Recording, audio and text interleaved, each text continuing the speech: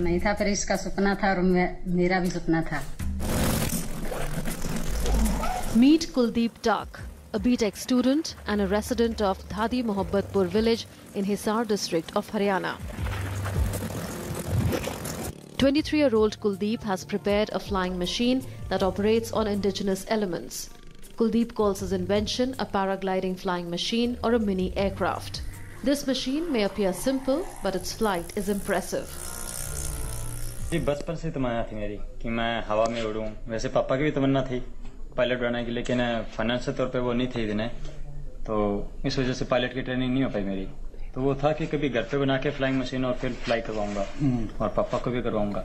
वैसे में जी इसी को 2-सीटर में कन्वर्ट करने का है। The machine has a fuel tank with a capacity of 5 to 6 liters of petrol. It flies for nearly 12 minutes on a liter of petrol and can travel for an hour at full capacity.